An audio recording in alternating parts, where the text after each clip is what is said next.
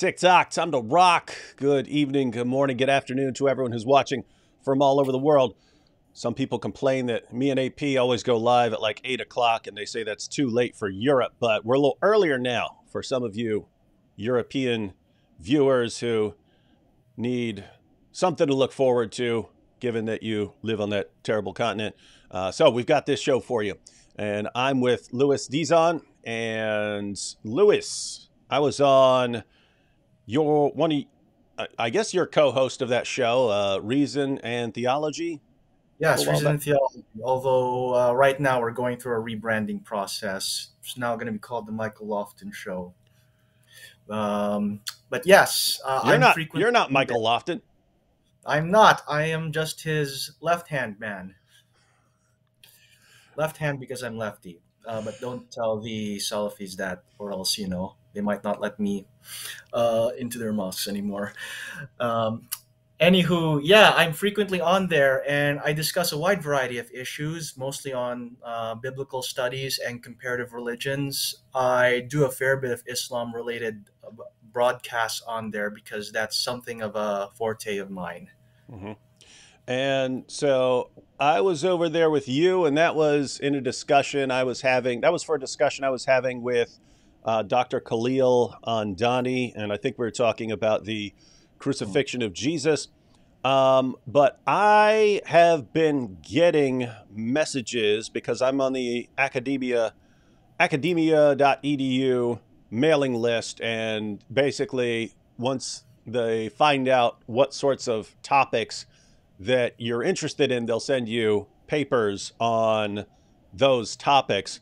And one that they've been sending me recently is titled Variations in the Consonantal Text of Quranic Manuscripts from Uthman to Ibn Mujahid by you.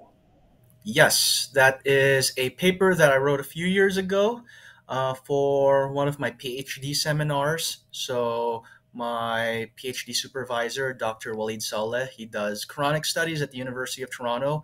And one of the things that I had to do for this seminar is to do a research paper on some area of Quranic critical studies. And I chose to do mine on textual criticism of the Quran.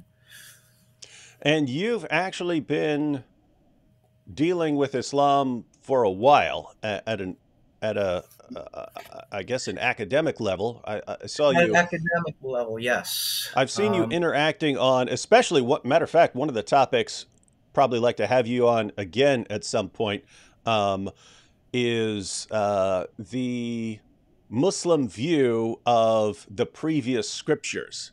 And I saw Yeah. you. I don't even remember where I was watching this at, but I saw you talking about that you have the view now where it's the text has been corrupted. But if you go back to the earliest commentators, it was that people were corrupting it with their speech, and then I think later on Mhm. it became they were corrupting it with their speech and corrupting the text, and then it just became mainly they're corrupting the text. It was something like that. That was a long time ago. Yeah, I've done a lot of research on that topic over the years. Actually, it forms part of my dissertation research as well because I'm looking at Muslim writers who use the Bible in their writings to see how they interact with the text. And part of that involves tracing the history of Muslim attitudes towards the Bible. And one of the things that there's a general consensus on, although there's the occasional dissenter from this view, is that most of the early Muslim writers who discuss the Jewish and Christian scriptures regard it as basically accurate, albeit misinterpreted by those who possess them. It's really in the 10th century where a shift occurs and they start seeing the Jewish and Christian scriptures more in terms of textual corruption. And that would make sense. It would make sense that in an early community where people don't know much about what's in the Mhm. Bible, that based on the Quran, they would conclude that the Bible is a good solid revelation from Allah. Yeah. And then later, once they're interacting more and more with people who are pointing out what's in the Bible, that Yeah. they have to change their narrative because that one's not going to work anymore. That's part of it. I think that might be a little bit oversimplistic because there were some Muslim polemicists in the 8th and 9th centuries who were quoting the Bible and trying to use it to prove Muslim beliefs. People such as Ibn Rabban, who was a former Nestorian Christian who converted to Christianity, he wrote an early polemical text trying to prove Islam from the Bible, and he's actually responsible for a lot of the proof texts that Muslims use to this very day. Stuff like Isaiah 29, Hmm.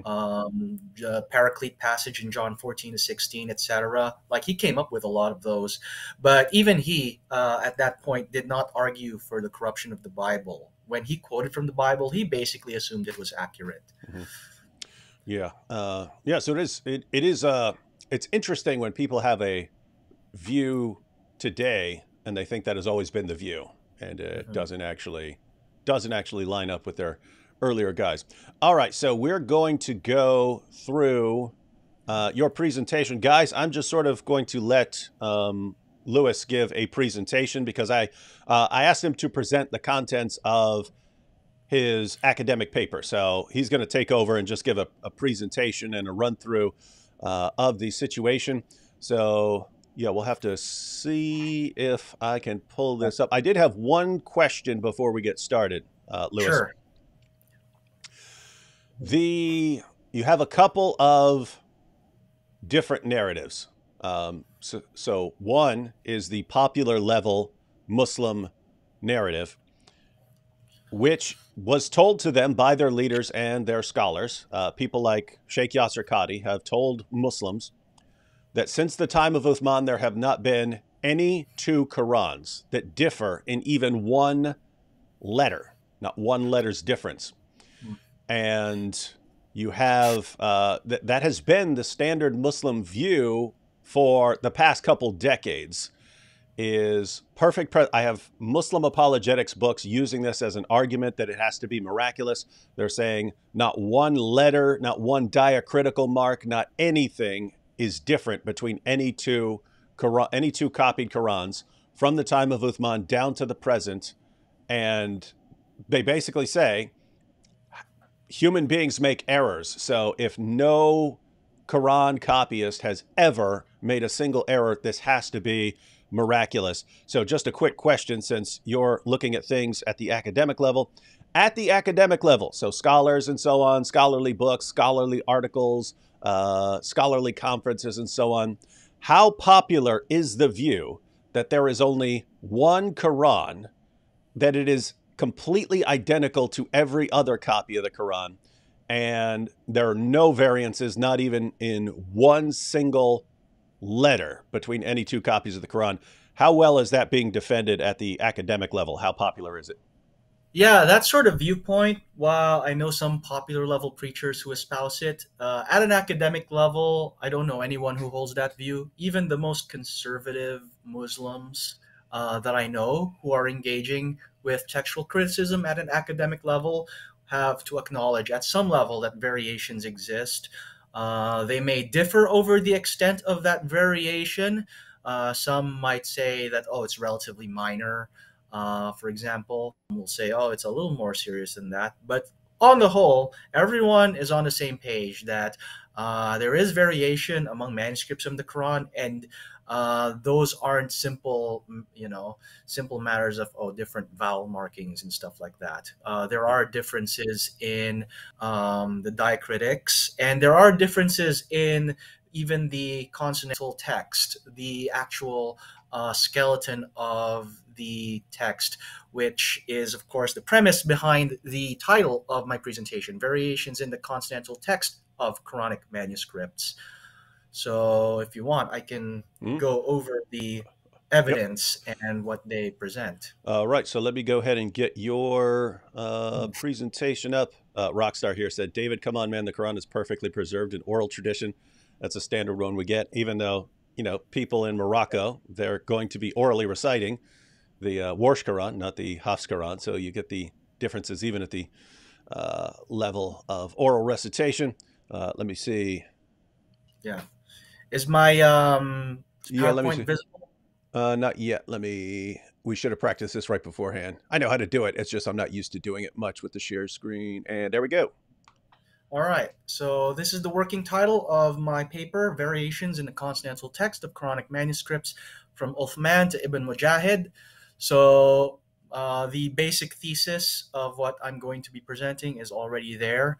And as academic papers go, I try to be precise in what exactly I am talking about. So we're talking about variations, but they're variations specifically in the consonantal text. So these are a little bit more than just vowels or even diacritics. It's a little complicated to explain all this stuff to someone who doesn't know the Arabic language. So I'm going to have to explain some features of Arabic orthography as we go along. But first of all, I want to talk about what I am not going to be arguing for in this presentation. So I am not arguing that the problems in the textual transmission of the Quran render all interpretations of Islam false.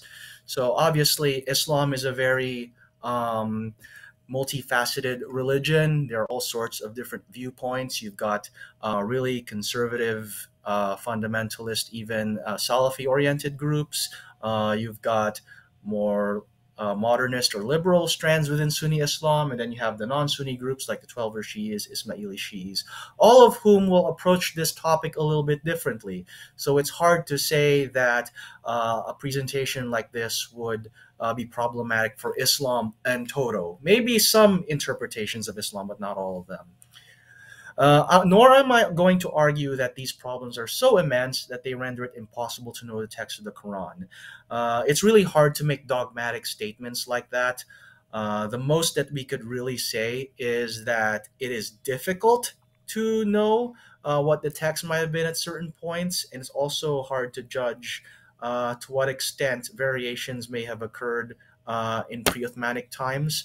So I'm going to stick to the more modest thesis that the Quran has significant textual variation in it, more significant than a lot of conservative Sunni Muslim scholars and apologists are willing to admit to, and that this continued to be the case even after the Uthmanic standardization.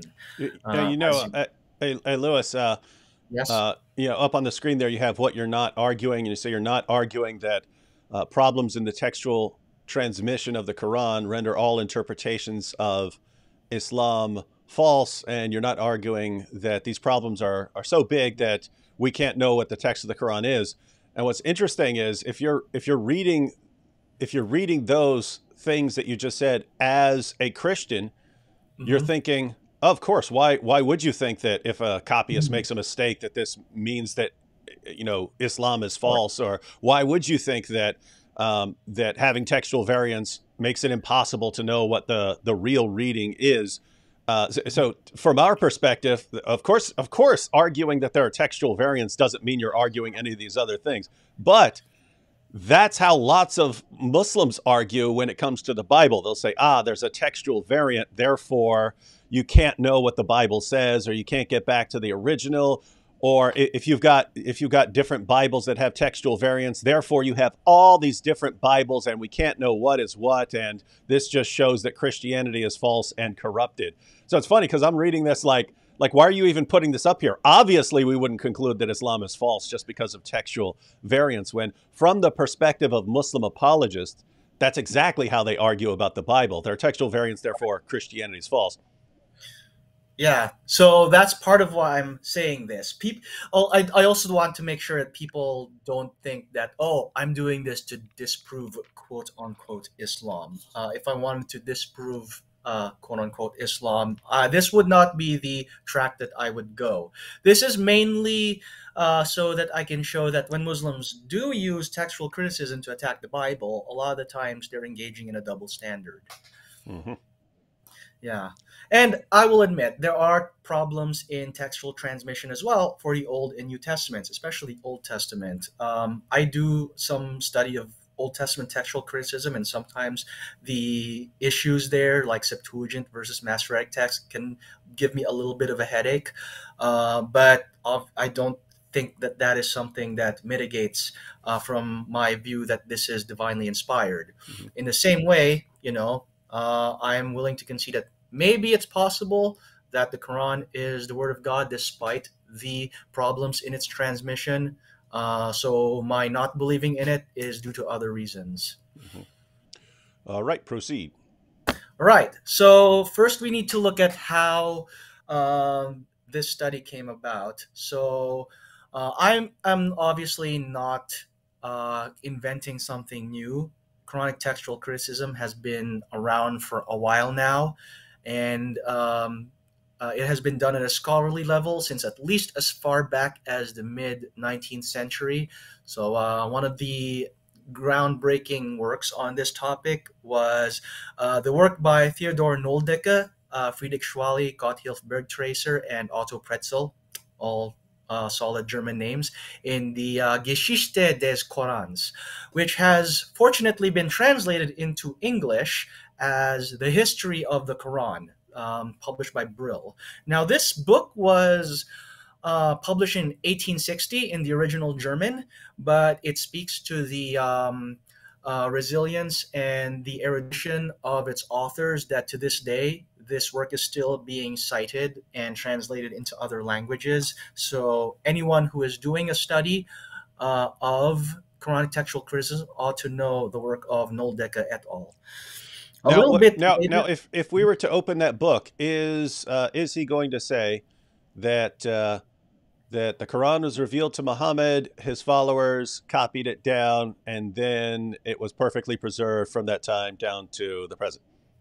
Well, no, they wouldn't. Uh-oh, They darn. actually, a lot of, they're quite critical in their approach, as was the case with most 19th century works on religion published by Germans. Yeah, Germans. You got to Um, watch out for those Germans. I know.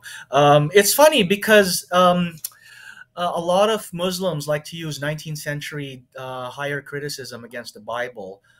They would cite, for example, Wellhausen and Graf and their documentary hypothesis. But the exact same people were publishing similar works on the Quran, which this book is a prime example of.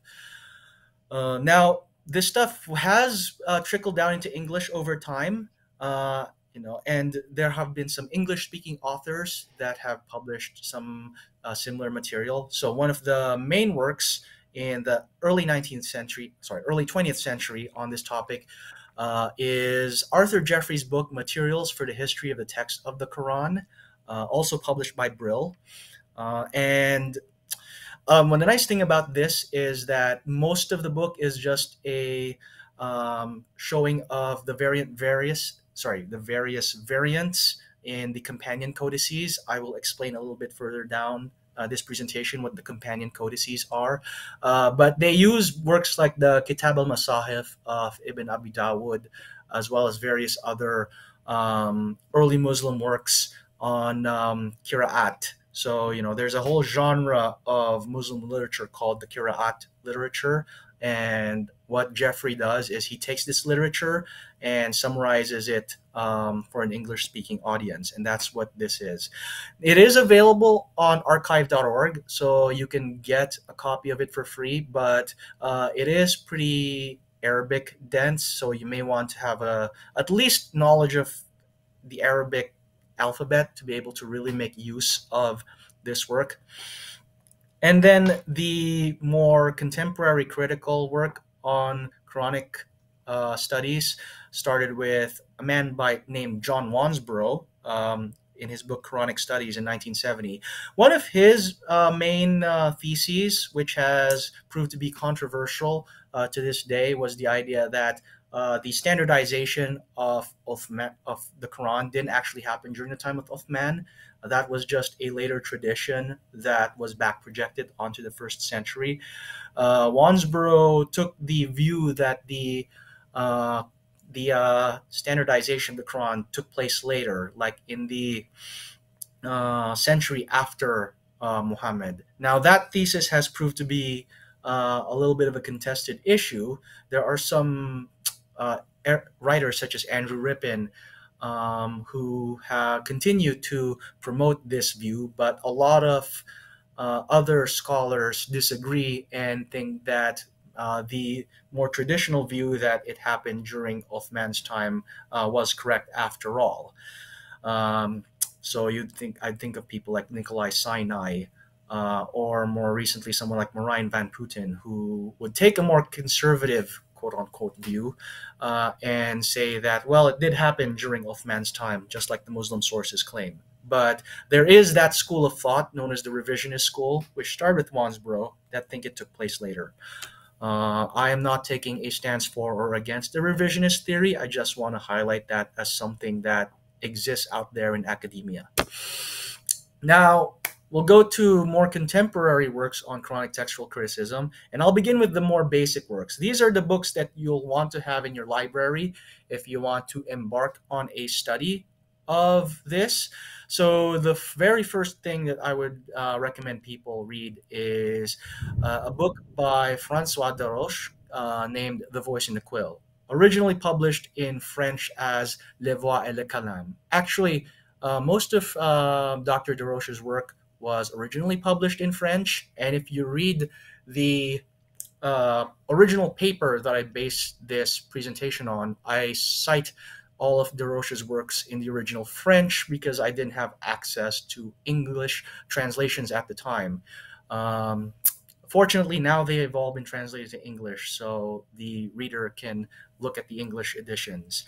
A slightly longer book that he wrote is The One and the Many, originally published in French as Le Coran, une histoire plurielle. And this is the nice thing about this is it's basically a summary of the current state of Quranic textual criticism. So if anyone wants to know where we currently stand on Quranic textual criticism, I would say begin with these two books. A third book, which is slightly more advanced but still within the basic category, is Daniel Allen Brubaker, Corrections in Early Quran Manuscripts. Now, what Brubaker does in this short little work, which is also part of his PhD research, if I recall correctly, is he goes through photographs of various Quranic manuscripts where certain parts of the text have been taped over or covered over or written over to show how sometimes the copyist will dislike how the manuscript in front of him reads, so he will remove the offending text and put in what he regards as the correct text. Now, majority of the readings that Brubaker records and photographs in his book are readings where the original text deviated from the 1924 Cairo edition, but on very rare occasions, the correction will actually go in the other way, like it will take the canonical reading as attested to in the Cairo edition and provide a reading away from it. But that's the exception rather than the rule. So these are the three books that I recommend people get first. And If you want, Daniel yes? Brubaker also has a YouTube channel where he'll show pages of the Quran and show variants on them.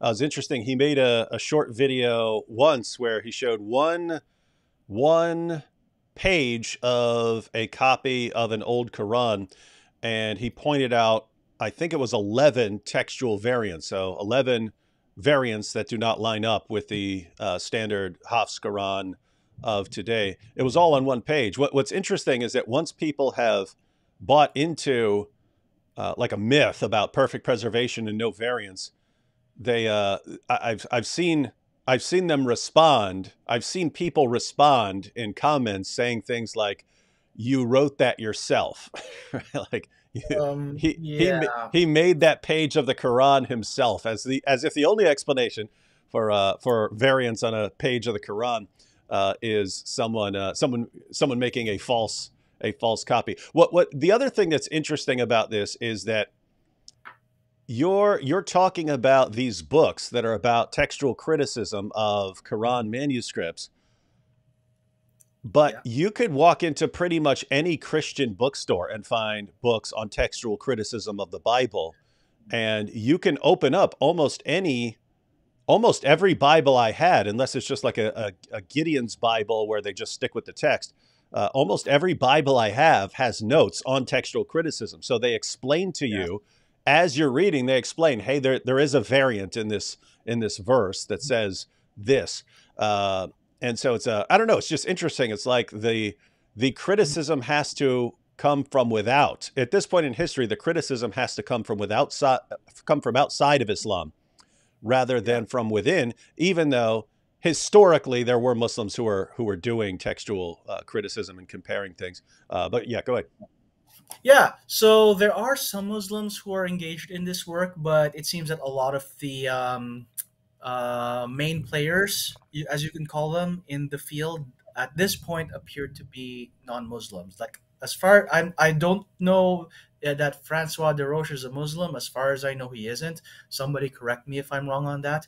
Now there are a few people who are Muslim who have done work on this. So actually, before I mention that, I also want to mention Keith Small's Textual Criticism in Quran Manuscripts. So that is another book that talks about um, uh, variations that happen in some of the early um, codices that we have, like the Topkapi manuscript, the Tashkent manuscript, etc. And he provides some photographs of them as well.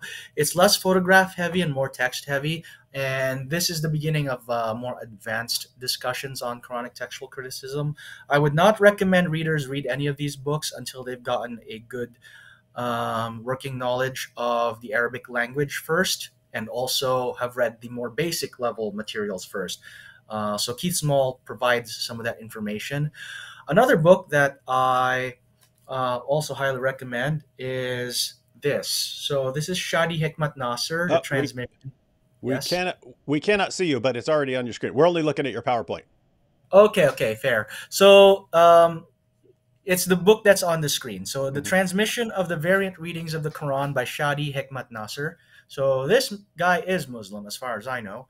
How devout is he as a Muslim? I don't know. When it comes to academia, it's hard to tell the level of devotion of a lot of people who identify as Muslim these days.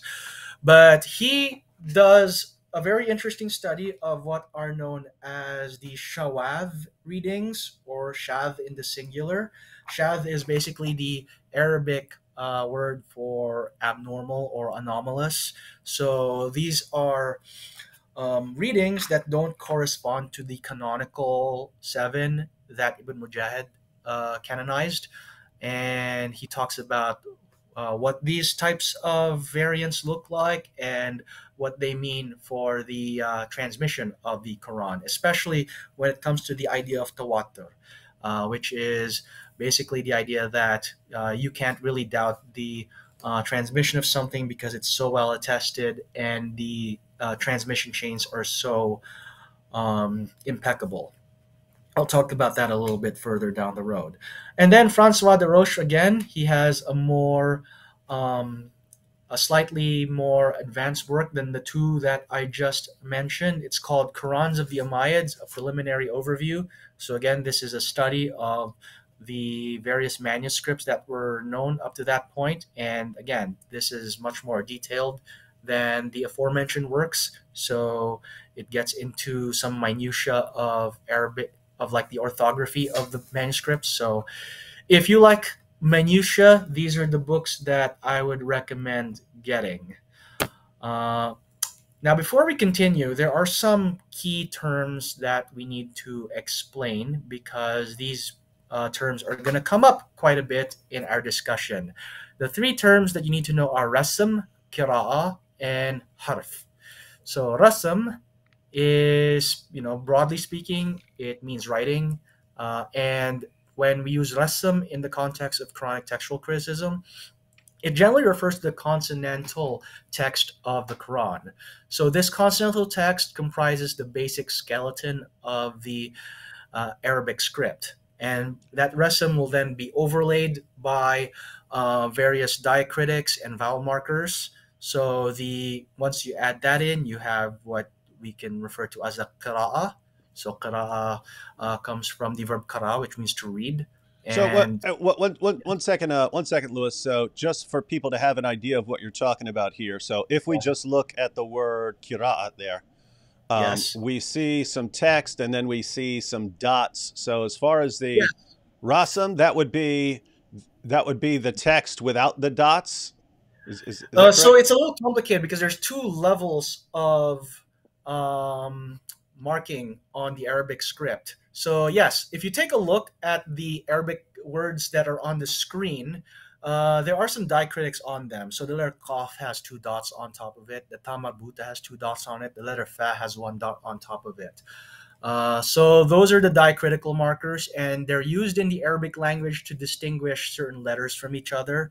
Um, so, for example, the little circle with two dots is the letter Qaf, which makes the Q sound. You have to make it from the back of your throat, and it's for some people that's not easy to do. That's contrasted with the letter Fa, which, if you look at the word for harf, it's the same little circle, but there's only one dot on top of it. In some really early manuscripts of the Quran, there were no dots. So you had to know what you were looking at to tell the difference between qaf and fa. Otherwise, you would get lost. Yeah. Uh, So the idea there is we're not entirely familiar with how this goes. We are familiar with having to know rules of pronunciation, and you can. So you anyway. Point is, you could take a word like "are," like you are uh-huh. going to the store, A-R-E. If you went with the normal rules of pronunciation, that would look like air because you've got an E on the end, so it would look like Yeah. air. But air is spelled A-I-R, and so on. So you can only know what's being said by being familiar with the language. But so I guess the idea is since the dots over or under some of these letters determine which letter it is, if you didn't have the dots, seems like you would usually be able to figure out what's being said from context, or like Usually, yeah, I know, yeah, not always. So it's like I mean, imagine if I said I want to go to the missing letter AR, right? So uh-huh. and suppose the possibilities, because a letter could be something else. In other words, if the first letter of that last AR word, like car or bar or tar or something like that, Mhm. Yeah, was ambiguous and I didn't know which one it was, some readings of that sentence wouldn't make sense. Like I want to go to the far. It wouldn't make any yes, sense. It wouldn't sound weird. But there could be situations where I want to go to the tar or I want to go to the car, where those would make yeah, sense. And you'd kind of look at context. So it looks like you could usually figure it out what's being talked about. Like if I just talked yeah, about a car, two verses earlier or something like that. But it looks like at certain times there will be occasions where two different letters make complete sense in a verse. yes. That is generally the case. So your analogy, it's not a perfect one, but it's in the general direction of why these consonantal diacritics exist. Actually, I think I heard this from Van Putten. He had a very humorous example of what you can do with the text if you completely ignore the tradition of diacritics. So in Surat Al-Baqarah, the first verse after the three letters says ذَلِكَ الْكِتَابُ لَا رَيْبَ فِيهِ, which in English you would translate as that is the book, in there is no doubt. As Van Putten has very humorously observed, you can actually play around with the dots and render that first verse as ذَلِكَ الْكَبَابُ لَا زَيْتَ فِيهِ. This is the kebab, in it there is no oil. Nice. And So that's just by changing the dots and so on. that's just changing the dots. That's right. No, Now, but by the way, Lewis, Puin famously said that on average, every fifth verse or so of the Quran is completely incomprehensible.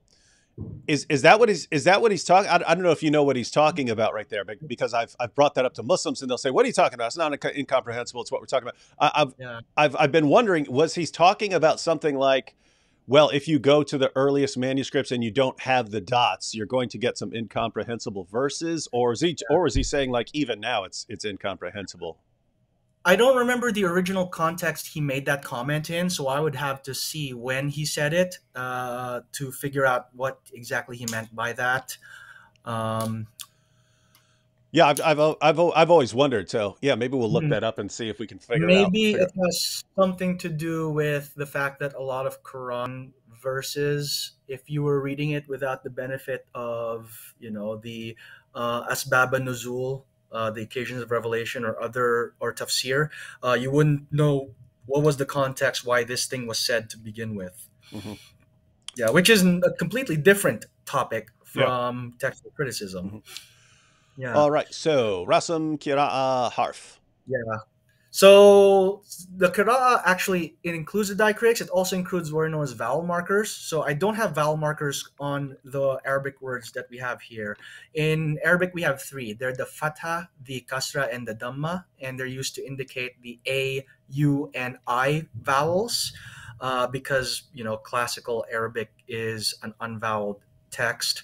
Long vowels will sometimes be indicated with letters like alif, waw, and ya, but the short vowels are not. So when we talk about qira'ah, we mean like the complete, fully vocalized text with the diacritics and those vowel markers on them, so that you know exactly how to pronounce every syllable of the text. So Now, just to be clear, because this will be new for a lot of people, and I'm a little shaky on it as well. So the if you were to go to certain early manuscripts and you didn't find the necessary dots, the claim is that mhm. you wouldn't know how to pronounce certain things. But then once you get to the qira'ah, then you've got all the necessary markings, and anyone who knows Arabic could then pronounce it correctly. Yeah, more or less. Now, obviously, some parts of the Quran without the benefit of these aids are easier to discern than others. But on the whole, you do need these diacritics and the vowel markers to make full sense of the text. Now, this is where we get to the third term, which is harf. And in Arabic, the word little means letter. So we refer to the letters of the alphabet as the huruf. And that word becomes used in some of the hadiths regarding the recitation of the Quran to refer to different ways of reciting the text. And this becomes one of the most enigmatic terms that appear in the hadith tradition, because we have all these hadiths where it says that Muhammad recited the Quran in sabat ahruf, or seven letters. What exactly does that mean? We're not entirely sure. There's a lot of popular writing that claims that this refers to different dialects of Arabic, but I'm not convinced that this is the case. As Francois Desroches pointed out in The One and the Many, you actually had instances where two people who spoke the same dialect recited a different harf. You can't explain these in terms of dialects. Another note is that the word dialect in a lot of the hadiths, when they do refer to dialects, they use a different word. They use lisan, which in Arabic literally means tongue, but can also be used to refer to language. Um, so the fact that they use a different word to designate dialects in the hadiths would seem to indicate that when the word harf is used, it's probably not a dialect.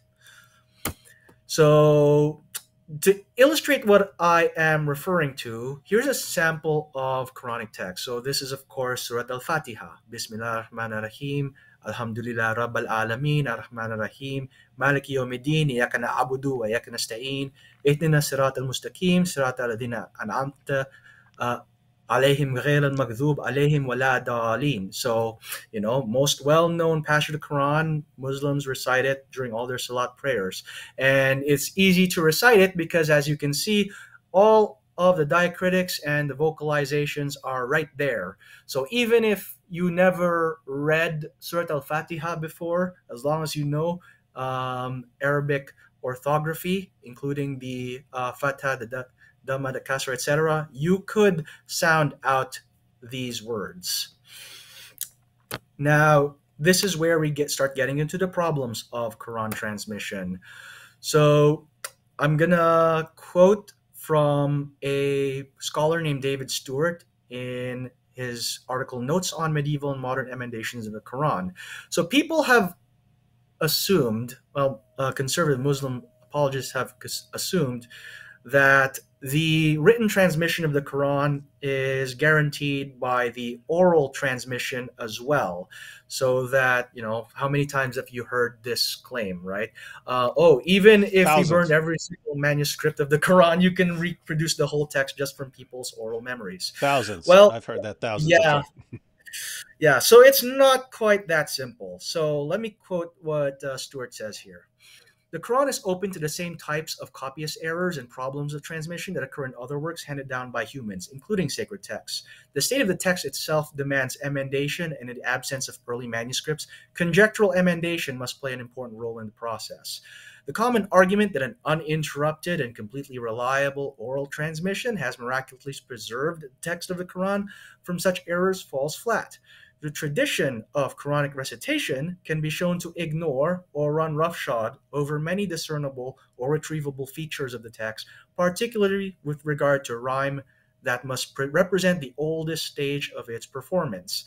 So, to an extent, some of that modern apologetic is reading in hindsight because nowadays there's a lot more uniformity in the oral recitation of the Quran, but that was not always the case in earlier stages of the transmission of the Quran. And there were three key events that happened in that early transmission that we need to know about. So the first one would be the first Quranic recension by Zayd bin Thabit, which happened under Uthman. And this was such a watershed event in the Quranic history that to this day we refer to the canonical mainstream Quranic text as the Uthmanic text. But the variation did not end there because there were still a few variations that needed to be smoothed over. There was a second Quranic recension that happened in the early 700s under the Caliph Abd al-Malik, and it was done by Al-Hajjaj bin Yusuf. Now, there's some debate as to what exactly Al-Hajjaj bin Yusuf did with the text, but the common understanding is that he probably added long vowels to the Quranic text. So here I have to explain another feature of the Quranic language. So in the Arabic language, there are what you call long vowels and short vowels. So how we would normally represent those is the short A, for example, would be represented by a fatha, which is a little diagonal line that we put on top of a letter. But if it's a long vowel, we would use the letter alif, which is a long vertical stroke, which is sometimes considered a consonant when we add a hamza on top of it, and that's often used to denote a long vowel. Now, there were long vowels that were not represented in some of the earliest Quran manuscripts, and what Al-Hajjaj bin Yusuf probably did was he added alifs, waws, and yas to the Quranic text so that it would be more clearly indicated where these long vowels occurred. Despite that, there were still some differences in recitation, and over time, multiple qira'at emerged from the Uthmanic text. What happened in the early 900s was that a Muslim scholar by the name of Ibn Mujahid chose 7 of the most popular qira'at, and he canonized them as the 7 standard readings. Now, it But, gets a little bit by the way, complicated because, yes. I just wanted to point out, it's like the weird thing is, whenever I hear about making changes to the Quran, Mhm.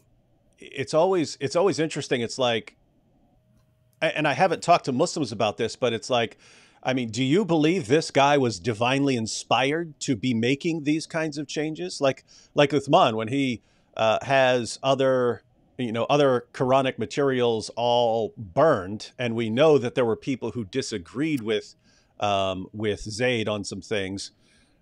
Or even when Uthman says that if you're going to write out the Quran, write it in the Quraysh dialect and things like that. If, Mhm. for those Muslims who think that the Ahruf are other dialects or something like that, then he would be getting rid of different ways that Allah has revealed them. And the same thing with Al-Hajjaj and the same thing with Ibn Mujahid. You've got all these different qira'at going around, and then Ibn Mujahid says, "Well, these seven have my stamp of approval." And the question is like, Muslims, what do you think about him? Do you think he's like divinely inspired so that this man can actually point to seven and say, these are the good ones, don't trust the other ones? It's just this weird situation. Like, if things are revealed by Allah and Gabriel and Muhammad, and then you've got the original companions, um, on what basis do these later guys have the authority to even be making decisions about the Quran like this? I've always been interested in that. Yeah, I think what a Muslim might argue is that, well, the Quran was first and foremost an oral text. So the different ways of writing down the text are just ways of capturing how it was meant to be recited orally. So even if it is written down in different ways, that doesn't impinge on the fundamental form of the Quran as it would be found in the eternal heavenly tablet. It also partly depends on which Muslim you're talking to, because, for example, since we talked about Khalil and Danny, for example, he doesn't believe that the Lawh Mahfuz, or the eternally preserved tablet, contains every single syllable of the Ottomanic Quran. He thinks that the Quran as we have it today is sort of just one manifestation of the context of the contents of that tablet, and if there's variation, that's okay, because the contents of the tablet can be manifested in different ways. Actually, I'm not even sure that he believes in the eternality of the Quran. That's more of a Sunni concept. I'll have to ask him more precisely what he thinks on that particular note. Yeah, because I mean, given the first part of what you said, you can actually Mhm. see why. Even like reading the Quran, you can see why. If the Quran's Mhm. talking about the mother of the books and so on, if you've got the mother of the books, you can imagine like uh, having different ways of sort of producing the offspring of the book in this world. You know what I mean? You got the mother, that's with Allah, and then the offspring of that somehow are the different books that we have now. Right. Actually, I remember when I listened to Jay Smith and Shabir Ali debate back in 2014 on this topic. Shabir had a very interesting analogy for how to explain the different qira'at in light of the eternally preserved tablet. He said, think of the eternally preserved tablet as like, a rope with multiple strands in it. And then the different qira'at are sort of like the different strands of that rope. So all those qira'at put together form the rope that makes up the Lawh Mahfuz. It's a little bit of a funny analogy, but I think that was his best way to explain how someone who holds to a conservative Sunni viewpoint can justify those two things at the same time. I actually like the direction some of their guys go in with defending the idea of different kirat, because they'll say things like, there's only one Quran, but yes, we have these variants and so on. So we've got the Hafs and the Warsh and so on. But they're all the same yet different, and somehow they're all one Quran. And I'm just sitting there thinking, you guys got a problem with the doctrine of the Trinity? You're saying things like this, like you're Yeah. saying it's one in one way, but it's more than one in a different way, and they're different but the same, and so on. It's like, I think I might have to use your explanations here at some point.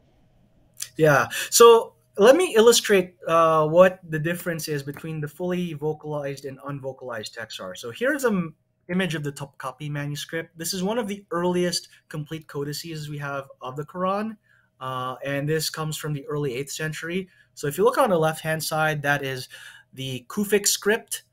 This is how Arabic was written for most of the 8th and ninth centuries. And if you look at it, there's a little bit of vocalization. There's actually a little bit of diacritics here. So the little red dots there are meant to indicate some of the diacritics, but they're sparsely used. Like they're not applied consistently. So you can't at all places rely on them to tell you what the text is meant to say. Compare that with a modern Quranic text. So on the left hand side, you have the top copy manuscript. On the right hand side, you have the modern Quranic text with all the diacritics and the vocalizations. And you can see there's a lot of stuff that has been added in.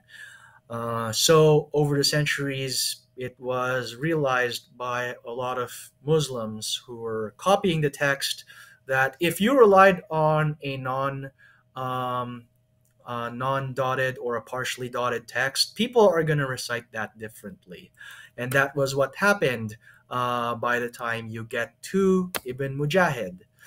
So, as I mentioned, Ibn Mujahid took 7 of the most popular qira'at of his time and said these are the canonical ones. Now, it wasn't always the case that people said, oh, there are more than one valid ways of reading the text. So, before Ibn Mujahid, there were many Muslims who were saying that, well, the reason why these variants exist is because of human error. So Shadi Hikmat Nasser, whom I mentioned earlier, has this to say in his book on the transmission of variant readings. Early Muslim scholars did not look at the variant readings of the Quran as divine revelation. They attributed the Quranic variants to human origins, either to the reader's ijtihad in interpreting the consonantal outline of the Quran, or simply to an error in transmission. This position changed drastically in the later periods, especially after the 5th or 11th century, where the canonical readings started to be treated as divine revelation, i.e., every single variant in the 7 and 10 eponymous readings was revealed by God to Muhammad. So when you look at, yes, this is important. Someone I haven't watched Fareed's response, but someone said that Fareed was explaining the different qira'at, and he apparently, again, I can't say this is definitely what he said because someone said that this is what he said, so I'll have to so take all this with a grain of salt. But apparently Fareed said that these different readings have always been treated as divine revelations that all go back to Muhammad. And so looks like Fareed, as is often the case, is completely out of line with what scholars are saying. So yeah, I'll have to take a look at what Fareed said, and he's going to have to deal with Shadi Nasser here, looks like. yeah. So a lot of later Muslim mufassirin, such as Ibn Kathir, did hold the view that Farid mentioned. So it's more like a back projection onto an earlier period. But if you look at earlier mufassirin, such as At-Tabari, they did not take this viewpoint. Like if you read At-Tabari's tafsir, he will talk about different readings of the Quran, and he'll mention, oh, this reading is correct. This reading is not correct. And he will say that, well, the reason why this incorrect reading exists is because of an error. And by the way, that's a very commonsensical response, right? If you're copying a book, if I had 2 manuscripts of the Bible and I got a different spelling of a word, it would be pretty commonsensical to say, oh, someone spelled the word differently here, rather than, both of these spelling differences were included by the Apostle John, and he wrote it in both ways. You're like, why would you say that? It's much easier, much more commonsensical that someone used a different spelling at some point. But you're saying for a while, that's exactly what they're doing. They would see a difference and say, okay, someone messed up here in some way. Maybe we can look at the manuscripts and figure out which one is the authentic one. And then at some point, their thinking changes, their doctrine of inspiration or whatever, preservation changes, and then they have to say, all this goes back to Muhammad. Yeah, that's more or less what was happening there. Now, with the New Testament, it's a little more tricky because some of those spelling differences may be chalked up to the fact that spelling wasn't standardized all the time in first century Greek. So you could actually spell certain words in Greek more than one way. For example, the name Matthew can be spelled with a tau theta, or it could be spelled with two thetas. And if you Yep. look at early biblical manuscripts, this that we see that some manuscripts will spell Matthew one way, some will spell Matthew the other way. Yeah, Um, even John can be spelled with one new or two news. Yeah, something along those lines. To an extent, the Quran has a similar feature. So I mentioned the long vowel aleph.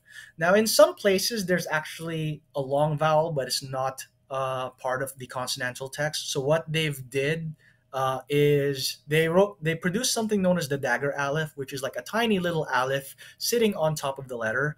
So instead of actually putting a an aleph in the consonantal text, they just write like a mini superscripted aleph on top. So there's some debate. Well, not really. There's some variation in how they would vocalize the text that way. A similar thing happens with the letter Hamza. So there is a certain letter in the Arabic language called the Hamza, which indicates the glottal stop, and a lot of the early manuscripts did not have the Hamza. So going back to this slide, let me see if there's a Hamza in the right hand side. Okay, I don't see one. But the Hamza was not in most of the early um, copies of the Quran, and sometimes it'll create the question: well, should you recite this with a glottal stop or not? And the Hamza was introduced as a way of solving that issue. Now, moving on, one of the ironies of the idea of seven canonical qira'at is that a lot of Ibn Mujahid's work would not have flown with some of his predecessors. I mentioned At-Tabari um, comparing variants, for example. One of the ironies is that At-Tabari was quite the philologist, so he would use Arabic grammar to compare different variants, and sometimes he would say this reading is legitimate, this one is illegitimate for this, that, and the other reason. Now, as it turns out, some of the readings that At-Tabari preferred did not make the canonical seven, and some of the readings that At-Tabari rejected as illegitimate were actually among the canonical seven. So Ibn Mujahid's canonization is not by any means unanimous, would not have been considered unanimous by the people before him. Now, Christopher Melkert, in his discussion of the establishment of the seven Quranic readings, mentions this. If Ibn Mujahid and his contemporaries tended to assimilate Quran transmission to Hadith transmission by stressing acceptable chains of transmission, their assimilation was very incomplete. Ibn Mujahid appears to have been careless about chains of transmission. Now, this is going to be important when you understand how Muslims discuss the transmission of these things. So it says here, he omitted to mention links in his own account of his chosen seven. Also, he did not assert that the seven readings of his choice were the product of integral transmission. How many times, again, do you hear Muslim apologists say, well, we know that these different qira'at go back to Muhammad because we have a chain of transmission tracing them all the way back to Muhammad himself. Yep, heard that. Yeah. Yeah, so as Christopher Melkert points out, that's not the case. Ibn Mujahid did not assert that this was the case. So his chains of transmission would not have been up to par by later standards. And one of the interesting things is, as Nasser points out in his book on transmission of variant readings, while every Muslim scholar believes that the Quran is mutawatir, or is the problem, it is the product of such integral transmission. That does not necessarily apply to any given qira'ah of the Quran, which to me, I have to scratch my head, because how can you have a text that has tawatur if the various qira'at that comprise the Quran do not have tawatur? Um, I'm trying to think of a good analogy for this. It would be like saying that a certain um, presidential candidate was the most popular throughout the United States, but you can't name a single state where he is the most popular. So I'm like, well, then how is he the most popular en toto if you can't think of a specific place where he would be considered that? And it's the same with these qira'at. So they are not, according to Ibn Mujahid himself, the product of this impeccable transmission. Do you have any comments on this? Because I have some really interesting material that I want to unpack in the No, next few. I mean, really, I'm just thinking about how like their ideas and methodologies change over time, and then they sort of retrofit everything into their new theory. So, like, I mean, the method of of verifying hadiths that evolved over time. So, Mhm. based on what you're saying, Yes. it sounds like they come up with a methodology for dealing with hadiths, and even though it's mere human beings coming up with this methodology, then they go ahead and apply that to the transmission of the Quran, Yes. a methodology that they invented for hadiths, and then they apply that to the Quran, and Mhm. then it's claimed that these Qurans satisfy these hadith methodologies, which are again methodologies that they came up with. Right. But I mean, what it reminds me of is, and then they'll judge copies of the Quran based on this methodology. But it reminds me of, like, if you go back to um, the earliest Muslim historians, they all took the story of like the satanic verses for granted. They took it as a fact that Muhammad delivered verses to his followers that promoted prayers to three pagan goddesses, as long as Allah Yeah. is this, as long as the Allah is the supreme God. But in a um, the in re, so for the earliest, basically all of the first century took this for granted that this happened, because their doctrine of God's preservation of prophets, or God's protection of prophets, Ismat al Anbiya, their doctrine was that God will not allow a prophet to persist in any major error. So if a prophet makes a major error, Allah is going to bring him out of that eventually. And so the story of the satanic verses fit perfectly with the theology of the time, namely that he did make a huge error. He delivered verses that came from Satan promoting polytheism, but then Allah takes him out of that error, and the angel Gabriel, tells him, "Hey, you got that from Satan. Stop doing that." Whereas later, the doctrine of Allah's protection of the prophets changed, and the doctrine changed too. Allah is going to protect his prophets from ever entering into any major error. So you can't have a prophet promoting polytheism, because that would be major error. And so the doctrine changed late. So the doctrine later changed, and then they basically make history fit with their new doctrine. And so it's just interesting that the course of Islamic history is, eventually you get to scholars who defend some new methodology, but then they go back and make everything fit that methodology, even though it didn't fit the methodology because the methodology didn't come along till later.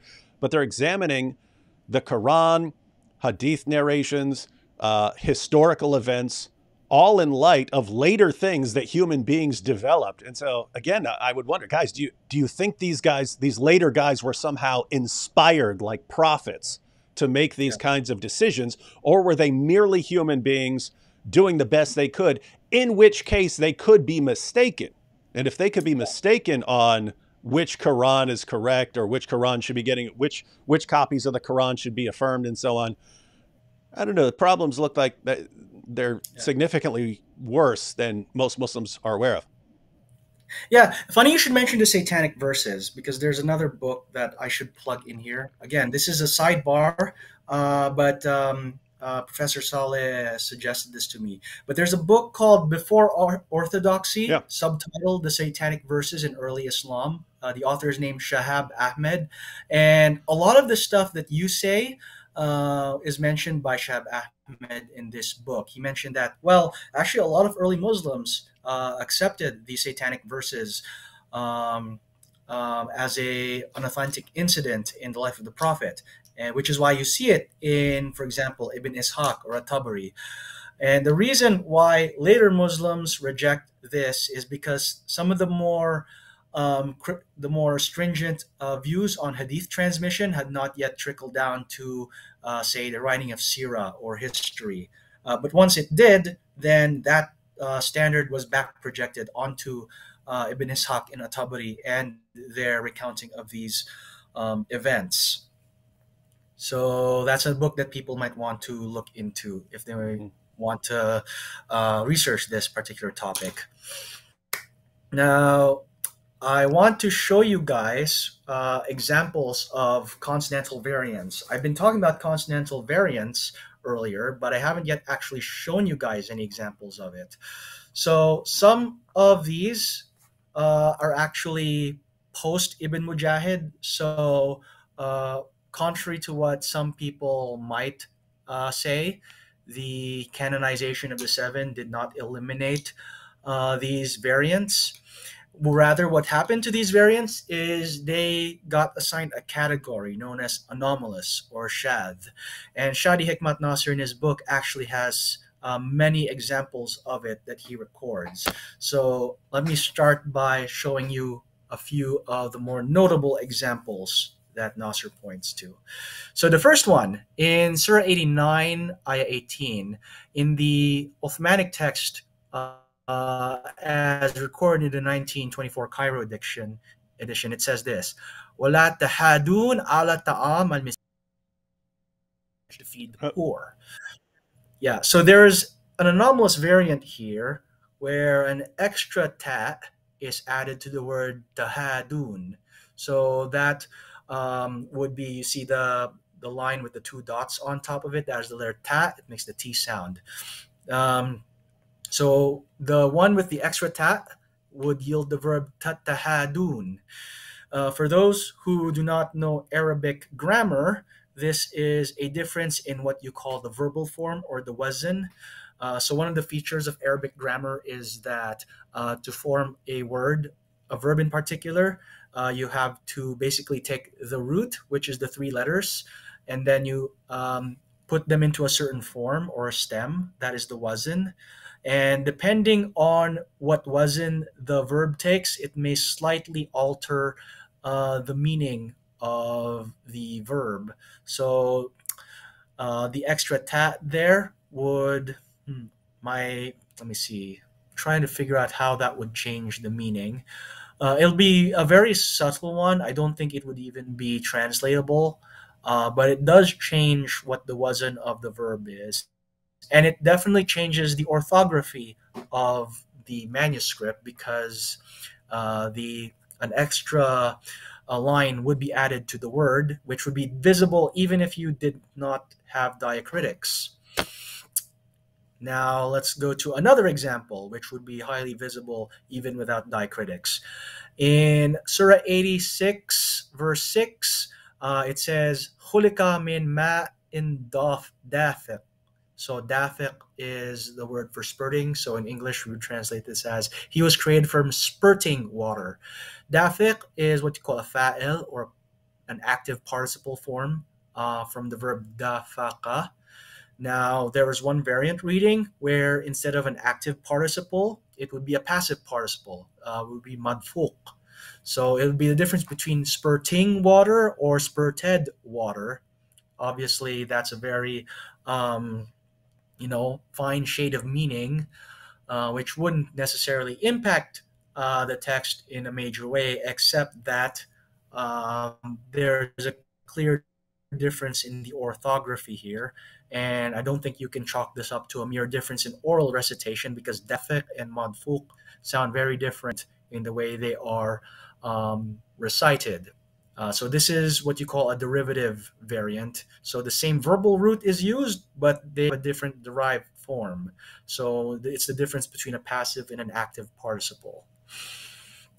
Now, another one in Surah 88, Ayah 2, it says, "Lasta alayhim bi musaitir."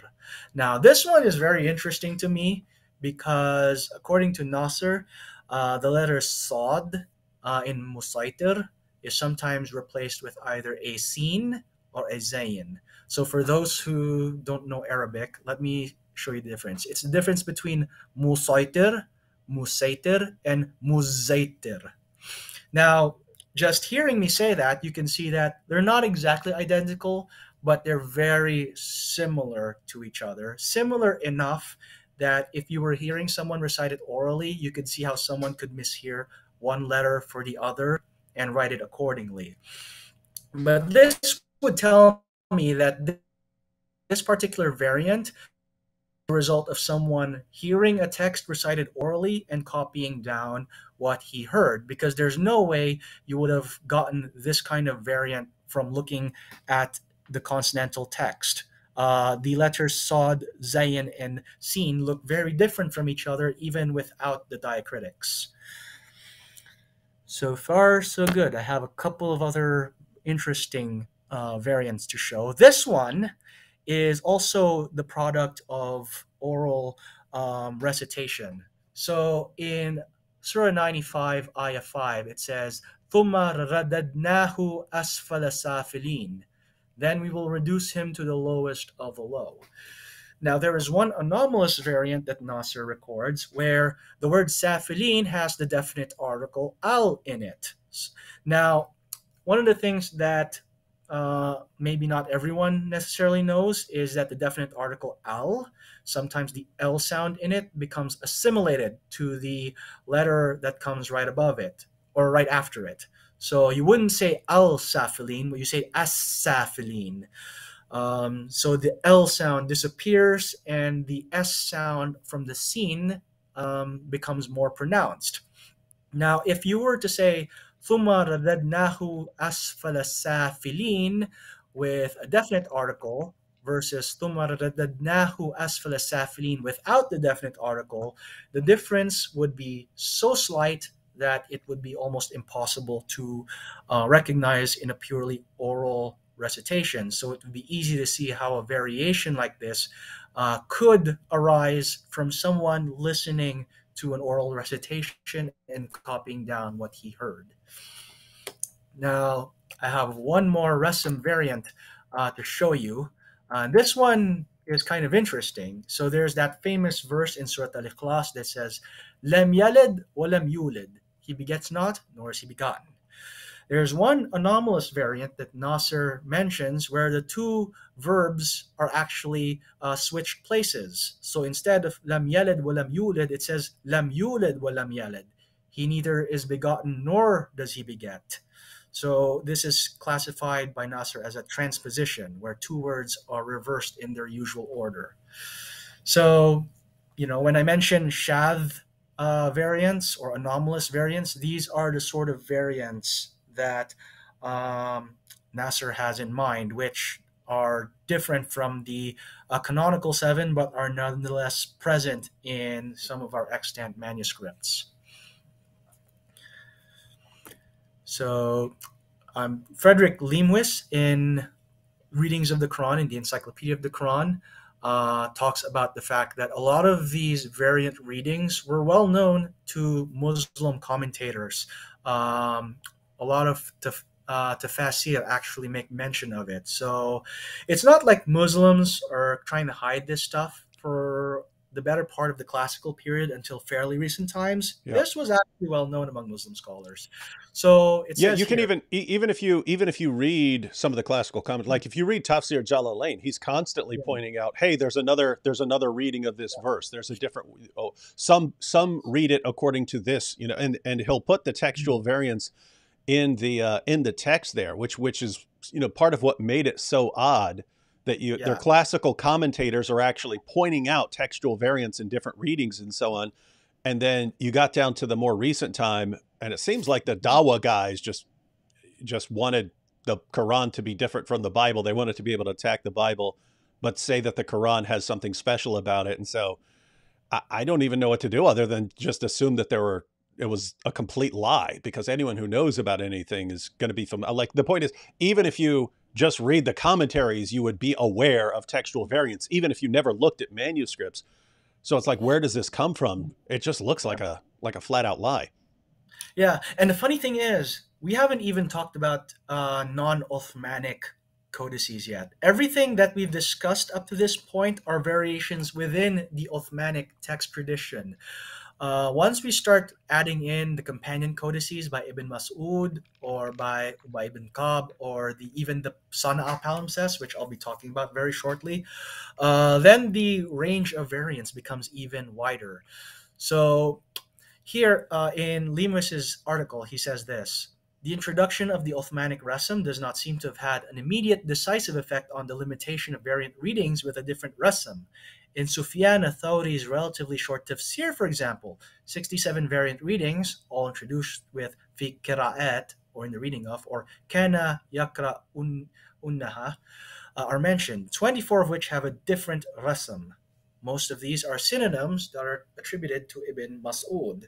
So a lot of these variants apparently come from non-Uthmanic texts. Some of them are Uthmanic, but some of them also have a non-Uthmanic origin. So here is where we transition to what are known as the companion codices. And you're probably well aware of these because you've mentioned them before in some of your past discussions on this topic. The two most well-known individuals in this regard are Abdullah bin Mas'ud and Ubay bin Ka'b. And they're both mentioned as premier transmitters in a lot of the hadith tradition. So in Sahih al-Bukhari, it says this. Abdullah bin Mas'ud was mentioned before Abdullah bin Amr. The latter said, "That is the man I continue to love because I heard Allah's messenger saying, learn the recitation of the Quran from any of these four persons. Abdullah bin Mas'ud, Salim, the freed slave of Abu Hudhayfa, Ubay bin Ka'b, and Muadh bin Jabal. I do not remember whether he mentioned Ubay first or Muadh." So, according to this, Muhammad considered both of these individuals as trustworthy reciters of the Quran, which gets really interesting once we start talking about the contents of their codices. It's also interesting because I don't see Zayd or even Uthman on that list. Yeah, nope, they are not on the list. So the fact that they canonized the mainstream Quran after Muhammad's time, well, let's just say I'm not entirely sure that Muhammad would have approved of what they did, but it's hard to judge what a deceased person would have thought posthumously. Anyway, your readers are probably well familiar with this episode. So after the Uthmanic standardization, the owners of the companion codices objected to Uthman's readings and insisted on keeping their own. So in Jamia Tirmidhi, you have this episode that is recorded for us. Ubaydullah bin Abdullah bin Utbah informed me that Abdullah bin Mas'ud disliked Zayd bin Thabit's copying the Musahif, and he said, "O you Muslim people, avoid copying the Mushaf and the recitation of this man. By Allah, when I accepted Islam, he was but in the loins of a disbelieving man," meaning Zayd bin Thabit. And it was regarding this that Abdullah bin Mas'ud said, "O people of Al-Iraq, keep the Musahif that are with you and conceal them. For indeed Allah said, and whoever conceals something, he shall come with what he concealed on the day of judgment. So meet Allah with the Musahif." So it's clear here that Ibn Mas'ud had a Mushaf of the Quran. That Mushaf differed from Zayd bin Thabit's recension, and he rejected the alternate readings of Zayd bin Thabit in favor of his own. And go back to that real quick, because this is, I mean, for people who aren't familiar with the names that are being used here, I mean, this is huge, right? So the Quran that Muslims use today ultimately goes back supposedly to the Uthmanic recension, where Uthman told Zayd ibn Thabit to compile the Quran.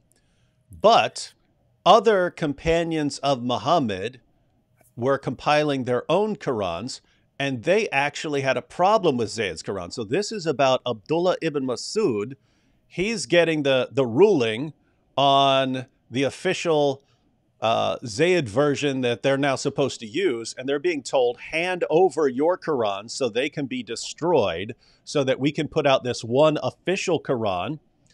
And Ibn Mas'ud is saying, no, hide your Qurans. Do not hand them over to this guy.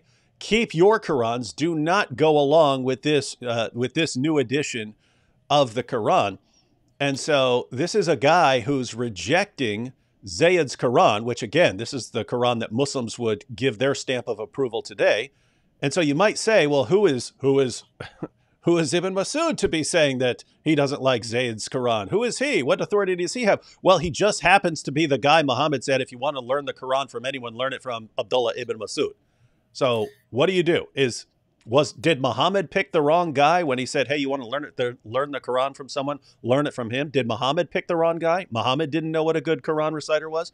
Or did Muhammad know who his best reciters were, and therefore Muslims should really be paying attention when Muhammad's top Quran reciters say that they disagree with something about Zayed's Quran? These are the issues that arise. Your average Muslim has no clue about any of this because their leaders don't tell them about any of this. Yeah. Also, I'm inclined to accept that these things really happen because they're the sort of things, if you're familiar with the criterion of embarrassment, they're not the sort of things that Muslims would come up with if they wanted to present a cleaner history of their text. The fact that these narratives are in their own hadith tradition, to me, is an indication that these things or something very similar to them really did happen. Mm-hmm. Yeah. So Ibn Mas'ud's codex has been mostly lost to history.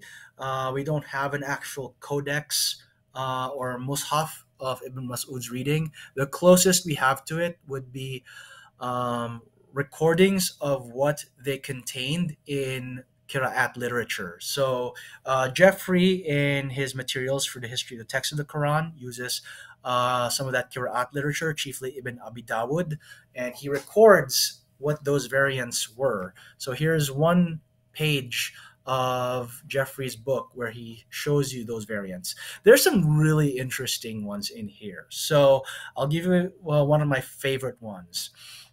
So in Surat al-Fatiha, in the canonical readings, Muslims recite to this day, you would say, Ihdina sirat al-mustaqim, guide us along the straight path. Well, in Ibn Mas'ud's codex, it says, Irshadna sirat al-mustaqim. So instead of Ihdina, it would say Irshadna. So imagine you had a whole community of people doing their salat prayers, and then when they start reciting Surat al-Fatiha, instead of saying Ihdina sirat al-mustaqim, they would recite Irshadna sirat al-mustaqim. Like, Muslims today, if they heard that, would lose their minds. But the fact that this variant is here means that Ibn Mas'ud and his followers were reciting a different version of Al-Fatiha. So just to be clear, I mean, the common Muslim belief that we get. So the first common belief is that there are no textual variants. Once you show that there are textual variants, they'll say things like, but the oral recitation is so perfect that if anyone were to make an error, it would be caught. And what you're saying is you go back to the earliest companions of Muhammad, and they not only had variants in their recitation of the Quran, they had variants in the recitation of the chapter that they recited most frequently. Like the point is, if your method of an entire community is reciting something, therefore no one's going to get anything wrong. If you actually believed that, the greatest example of it should be Surat al-Fatiha. That should be like not even a possibility of a variant, because if Muhammad reveals it and then they're using it all the time in their prayers, and the whole community is using it in their prayers, how are you ever going to get a difference? Maybe somewhere way down the road, if some guy is a brand new Muslim, he goes to an island with the Quran and he's never heard anything correct. Maybe he comes up with some mistake or something like that. But when it's Ibn Masud disagreeing with Zayed, these are both guys who should know what Surat al-Fatiha is supposed to be. And yet even there we find variants. Right. Now, to be fair, Ihdina and Irshadna are synonyms. Like, if you were to translate them into English, they would still say guide us on the straight path. But that still would be problematic for the common narrative, because replacing a word with its synonym, even if, it doesn't change the meaning necessarily, it still does introduce a variation at the consonantal level. which is precisely what a lot of the apologists are trying to deny happened. Mhm. Yeah. Now, even after Ibn Mas'ud and his Mus'haf were sidelined, that doesn't mean people completely ignored it. In the tafsir tradition, we actually have examples of Ibn Mas'ud's Mus'haf or his qira'ah being appealed um, to explain certain verses. And I have two examples of that. The first one is Surah 17, Ayah 93, where it says, أَوْ يَكُونَ لَكَ بَيْتُ مِن زُخْرُفٍ, and literally, you would translate this, or you have a house of ornamentation, which, if you read that, you would probably be wondering, what is house of ornamentation? And a lot of Mufassirin had the same question as well. Now, Abdul Razak actually had a tradition that he narrates from Ibn Mujahid, where he says the following: We did not know what Beit Zukhruf was until we saw in the qira'ah of Ibn Mas'ud Beit Dhahab. So Dhahab means gold. So you have Beit Zukhruf, house of ornamentation, versus the more precise Beit Dhahab, house of gold. And if you look, interestingly, at a lot of English translations of the Quran, and you can check that right now, how many of them have house of gold as the way they render Surah 1793? I checked, and a good number of them have it. But the Uthmanic text doesn't say house of gold. It says house of ornamentation. House of gold is the Ibn Mas'ud reading, which the Mufassirin have taken and used to explain Beit Zukhruf. Let me go ahead and give you an answer. I just pulled up 10 translations of the Quran. Pickthall says house of gold. Yusuf Ali says adorned with gold, house adorned with gold. Hilali Khan said house of adornable materials. So that's more like the ornament. M.H. Shakir says house of gold. Sher Ali says house of gold. Khalifa says luxurious mansion. Arbery, house of gold ornament.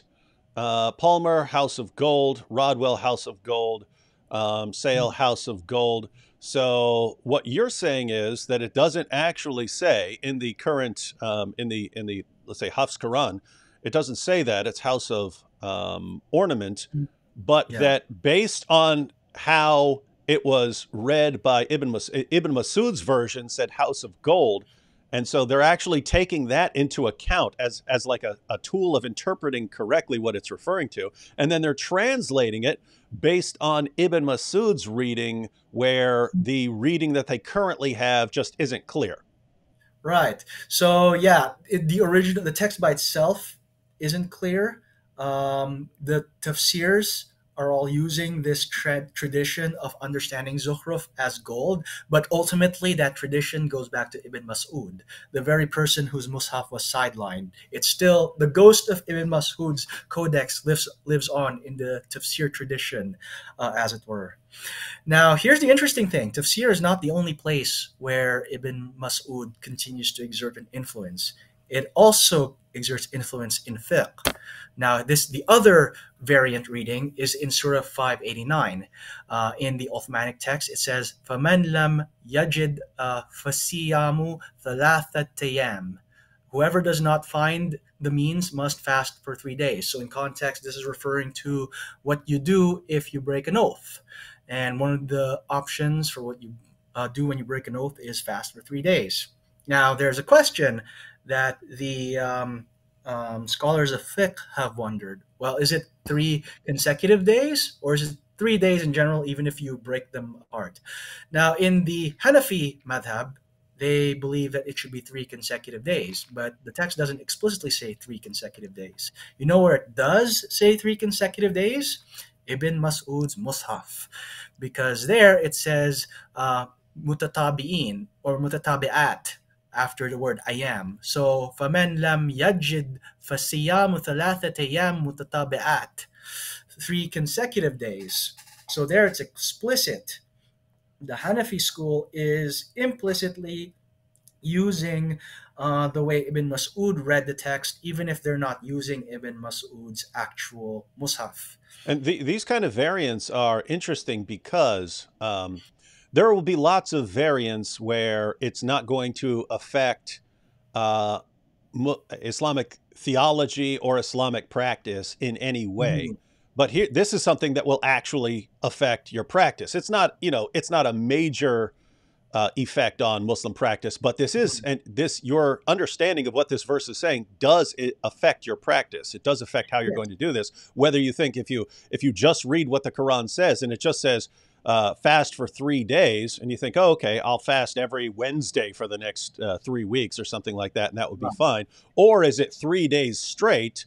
And that's going to depend on which version you're reading. So this is actually something that affects how Muslims would obey a command here. Yes, that is correct. So mutatabi'at in Ibn Mas'ud's Mus'haf makes explicit what would at best be implicit in 580 in the Uthmanic text. I mean, I can sort of see how you can infer consecutiveness from the way it's read, but there is still an ambiguity in the Uthmanic text that is not in Ibn Mas'ud's version. Um, Now, going on, we have Ubay bin Kab as well. So he is another one of the people that were mentioned. So here's another variation of the tradition of the four people collecting the Quran. Now this time, Zayd bin Thabit is mentioned as one of the four people who collected it. Now, how do you square this with the previous hadith? I'll leave that up to Muslims to figure out. But the point here is that two people with very different codices are mentioned: Ubay bin Kab and Zayd bin Thabit. And just like with Ibn Mas'ud, Ubay bin Kab had disagreed with Zayd bin Thabit's readings and insisted on keeping his own. This is in Sahih al-Bukhari, 5005, where it says, Omar said, Ubay was the best of us in the recitation of the Quran, yet we leave some of what he recites. Ubay says, I have taken it from the mouth of Allah's messenger and will not leave for anything whatever. But Allah said, none of our revelations do we abrogate or cause to be forgotten, but we substitute something better or similar. So you have here Omar disagreeing with Ubay's reading in that Ubay had some extra material that's not in the standard text. And Omar justifies leaving those things out using Surah 2:106, saying those things that Ubay recites have been abrogated. Now, how do we know they were abrogated or not? Well, Omar says so. Um, And by the way, there's I know you've got some variants here, but it's yes. interesting that you have a parallel with later commentators and so on using Ibn Masud's version in order to understand or illuminate verses that might be unclear. You also have, I mean, even to modern times, like in Surah 33, verse 6 of the Yusuf Ali translation, Yusuf Ali includes a note. So, Surah 33, verse 6, that's the verse that says Muhammad's wives are the mothers of the believers. But Yusuf Ali has a footnote and he says, in some qira'as, such as that of Ubay ibn Kab, occur also the words, and he is a father of them. Yeah. So that's interesting that it's like, and then he makes a point about this emphasizing the spiritual connection of the believers to Muhammad. And it's like, wait, but there's not even in the Quran that people use today. He's actually using Ubay's Quran, which includes extra words, in order to make a point about how close Muslims are to Muhammad. And so it's just interesting that even though they'll simultaneously be talking about perfect preservation and so on, they're clearly being influenced by other readings of the Quran Yeah. that don't line up with what we have today. So anyway, it's interesting stuff. Yeah, it's interesting to me how they would reject the readings, yet those readings continue to influence the way they read the text. So here are some of the variants that appear in Ubay bin Ka'b's codex. He doesn't have quite as many variations from the Uthmanic text that Ibn Mas'ud does, but he does nevertheless have a number of significant ones, including differences in the rasam. So I'll point to one example here. It's a subtle one. Sirat al-Mustaqim, the straight way. Here, the word sirata has a definite article in it. In the Uthmanic text, it doesn't. That doesn't change the text a great deal. In fact, you might not even notice the difference in an oral recitation because the al gets assimilated into the sod.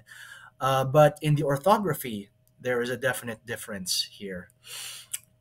Actually, funny enough, it would be more grammatically correct to have an al there because you always want to make sure that the noun and the adjective agree with each other on definiteness. But that's a whole other story. So, as I mentioned, both Ibn Mas'ud and Ibn Qab's Musahif have been lost to history. We don't have actual copies of them anymore. We only know what they contain from Ibn Abi Dawud and other qira'at literature.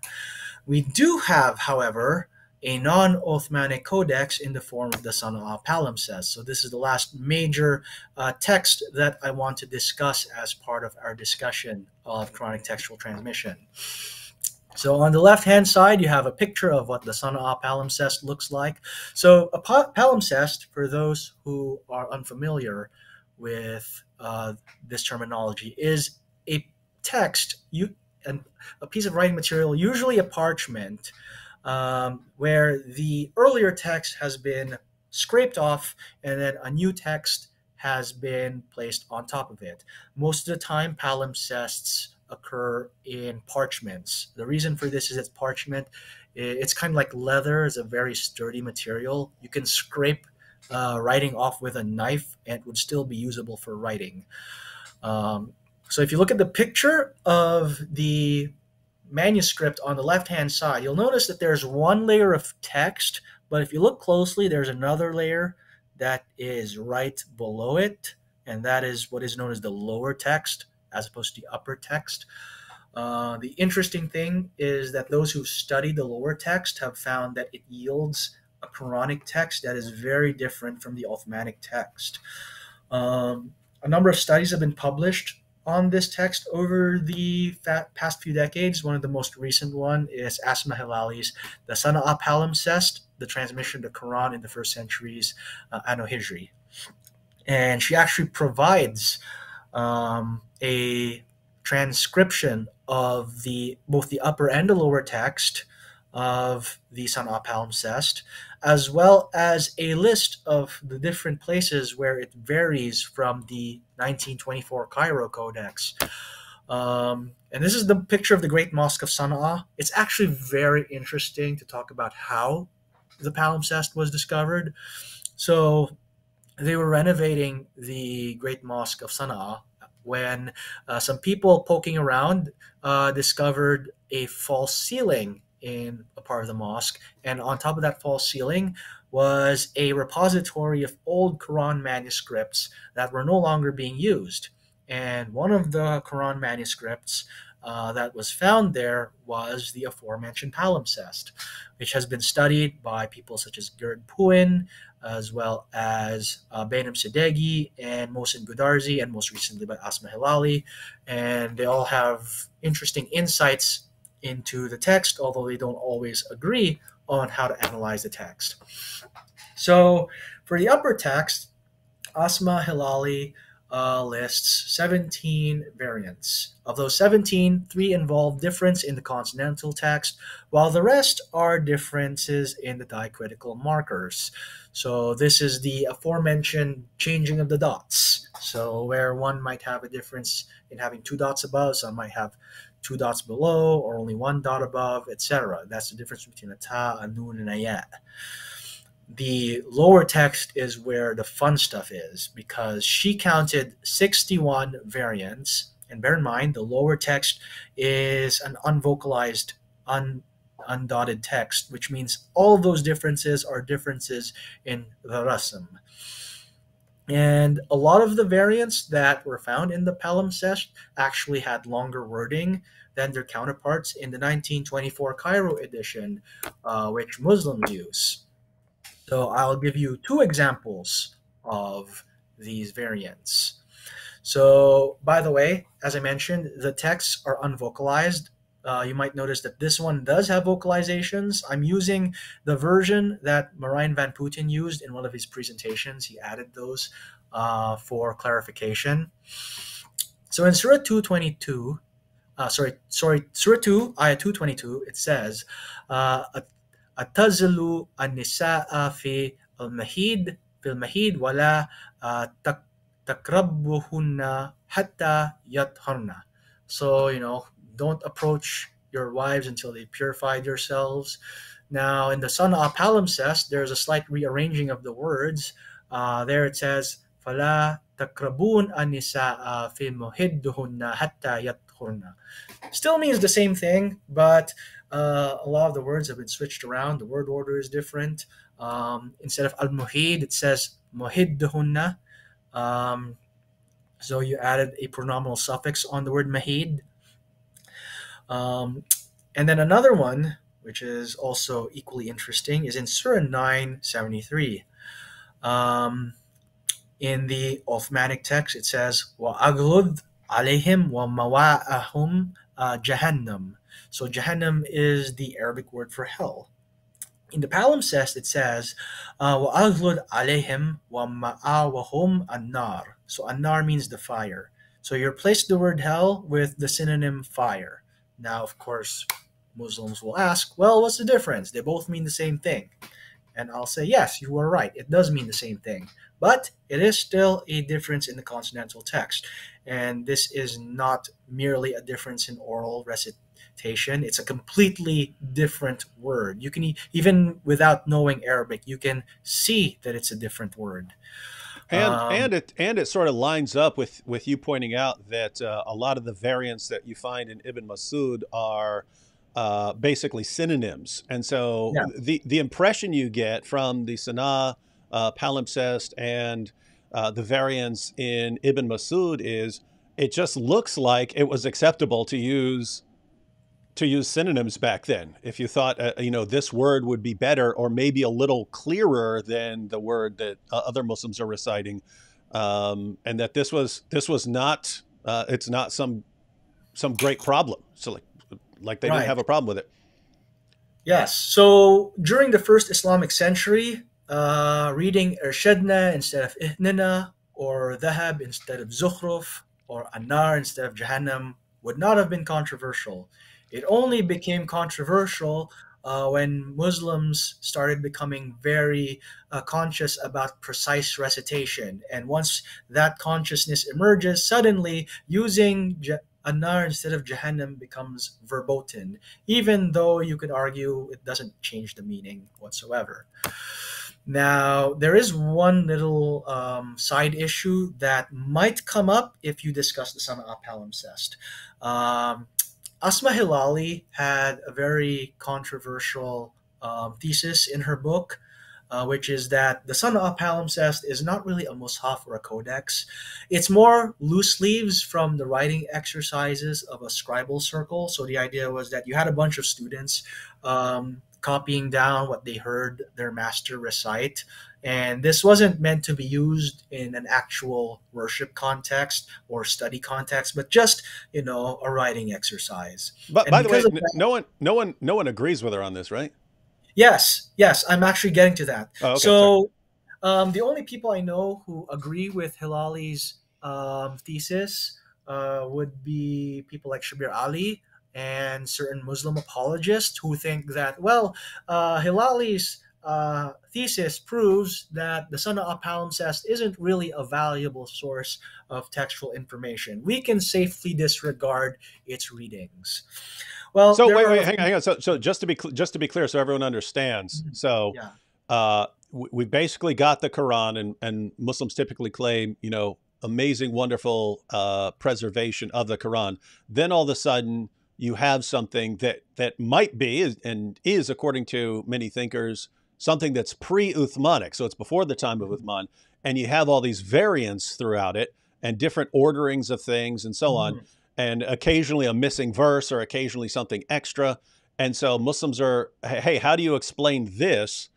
And so people are saying that this wasn't a copy of the Quran. This is basically a student's notebook where he's yeah, practicing writing, and that's why you get all the variants. And yes, so something along those lines, right? yes.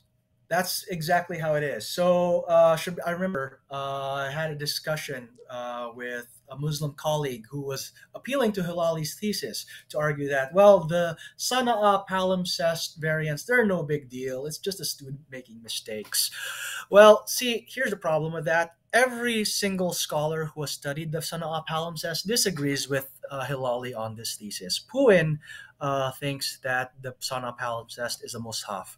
Godarzi and Sadeghi think it is a mushaf.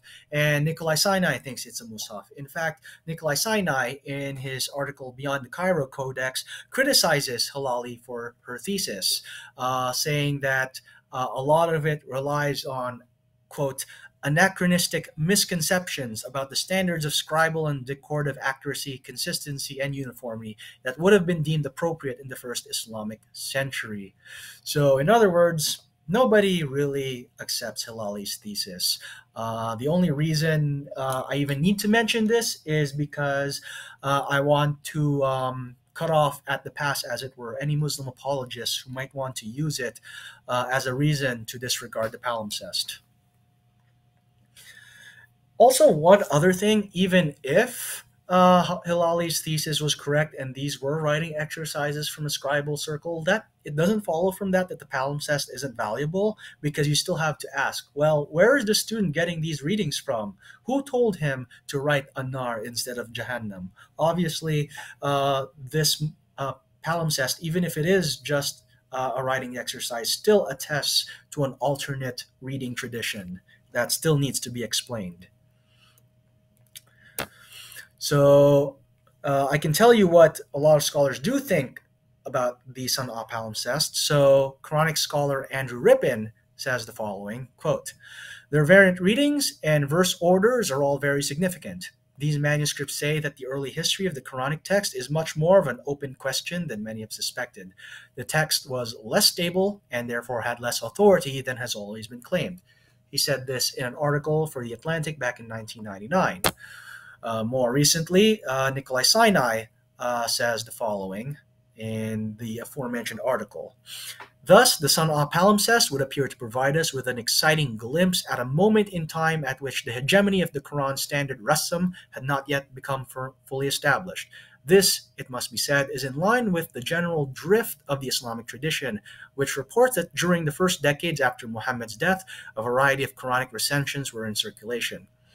This lends credence to the idea that there was originally more than one recension of the Quran, and that the Islamic literary sources preserve a broadly accurate view of the scale and character of textual variants between these different versions of the Arabic scripture. So here you have both Sinai and Rippin saying that the Sana'a palimpsest shows us that there was a time in the first Islamic century when the writing of the Quran was much more loose. There was not as much of a focus on identical transmission, and you had much more significant variants. So here we get to my conclusion on the textual diversity of the Quran. So I mentioned Keith Small and his book. This is what he has to say on the diversity. All of this is an indication that the literature as it stands is not a complete record of the variants once existing in the Quranic manuscript tradition. That the tradition at one time did indeed contain many more variants than are now extant in the period just prior to the inferior text of the extant palimpsest, and also very possibly in Islam's first 3 centuries prior to Ibn Mujahid. By the way, just a note, when he says inferior, he doesn't mean lower quality. When we're talking about a palimpsest, we usually refer to the lower text as the inferior text to indicate the fact that it comes before the text above it. Moving on, there is the very definite possibility that these kinds of variants were much more common during the earliest period of the transmission of the Quran than was the case later on. Their disappearance from the later stages of the manuscript tradition is evidence that they represent an early stage in the editing and standardization of the text. Brubaker agrees with this in his conclusion on corrections in early Quran manuscripts, where he states, having looked at thousands of corrections in early Quranic manuscripts, most of which are not attested to in any of the qira'at literature, Daniel Buber concludes that these corrections must represent, in at least some cases, another phenomenon, such as perhaps a greater degree of perceived flexibility of the Quran text in its early centuries, the time of first production of these manuscripts, than is documented in the qira'at literature. So here you have the fact that there is considerable diversity in manuscripts of the Quran, and we can see this in the extant text. Will we discover new manuscripts in the future that might yield more variants? Well, God alone knows, but Quranic textual criticism is a work in progress. Everything that I have said up to this point is tentative, and who knows how much differently we would be talking about this field 5 or 10 years from now once we've discovered new findings. Now, I want to talk about the theological significance of all of this. So, why are we discussing this issue? Is it just an academic exercise, or does it have real world consequences? So, as I mentioned in the beginning, I'm not trying to disprove that the Quran is the Word of God. That is beyond the scope of my thesis. None of the conclusions that I have arrived at necessitate that, or that all forms of Islam are rendered false. It does, however, pose problems for those interpretations of Islam that rely on simplistic narratives of textual transmission and or believe that every single word in the Quran is contained in an eternal heavenly tablet. That is, of course, a view of the Quran that not all Muslims hold to, but there are some who do, and for them, this could pose problems. It does pose problems for one other group of people, and is the ones who try to argue that the Quran is stylistically excellent. Of course, you know this argument, right? The Quran proves it is the Word of God, and you can see this from the fact that it has the best possible form that cannot be imitated by anyone else. Well, I actually have a two-part discussion of this topic in Reason and Theology, which you can check out. The title is the Quran the Word of God? But one of the things that I do point out in the aforementioned video is, well, if you're going to talk about the stylistic excellence of the Quran, we have to ask, well, which Quran are we talking about? Is it the Uthmanic text? Is it Ibn Mas'ud, who says it should be Beit Dahab, not Beit Zukhruf? Should it be the Sana'a palimpsest that says it should be Anar rather than Jahannam? Once you point to those variants, it becomes very difficult to say that the Quran is stylistically excellent, because apparently either you have multiple equally stylistically excellent variants, or you have a number of variants, only one of which can be stylistically excellent, and we have to figure out which one it is.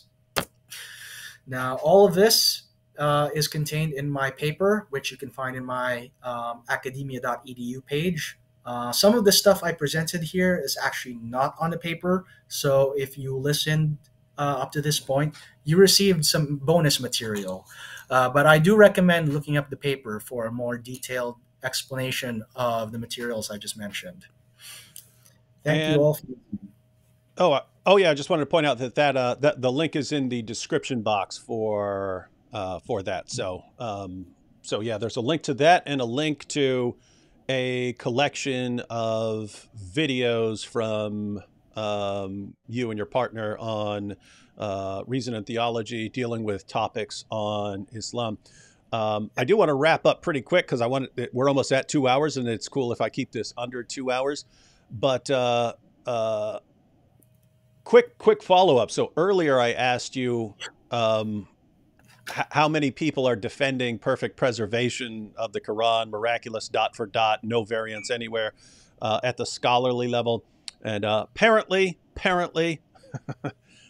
not a well represented position at the scholarly level.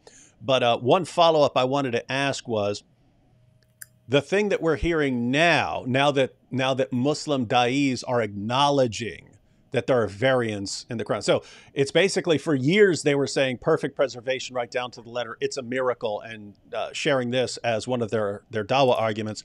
Then people pointed out, like Hatun Tash showing up at Speaker's Corner with Qurans with different words and so on, actually showing them, putting them in front of their faces. These are different Qurans. Then, of course, they went back to the same da'is. How do we explain this? And their da'is said, it's just different dialects. So then Muslims ran around saying it's all just different dialects. then we started pointing out that no, you can't account for some of these variants by appealing to different dialects and so on. And so then they started getting an understanding that which previous generations of Muslims understood, but the new generation did not understand, that you had these different qira'ats and so on. So now they're being told that all of these variant readings of the Quran somehow go back to Muhammad, that Muhammad revealed them in all these different ways. Now, that's actually what Sheikh Yasser Qadhi was in most trouble for in his famous Holes in the Narrative interview. He said that, when you become a student of knowledge and you find out about all these variants, there's a tendency to just agree with and accept whatever explanation your teacher gives you. So your teacher will say, this is different. This is just different dialects, or yes, it was revealed in all of these ways. And Yasser Qadhi pointed out that it's Western critics who then point out, hey, that doesn't actually work. And he basically agrees with them. He's saying, yeah, we don't question these things. When we get an explanation, we accept the explanation. But it's Western critics who come in there and say, that doesn't work, right? That doesn't work, explaining it like that. And that's when he said, all I'll say is the standard narrative has holes in it.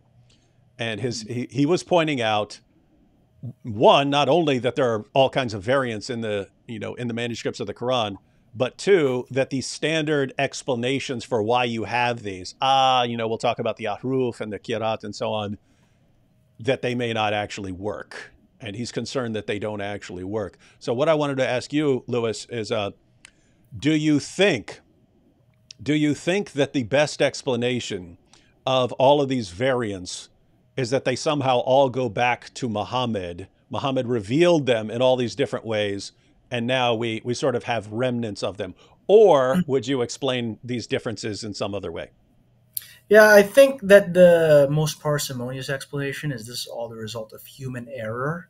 The idea that all this go all the way back to Muhammad wasn't even the consensus among Muslims themselves until after Ibn Mujahid.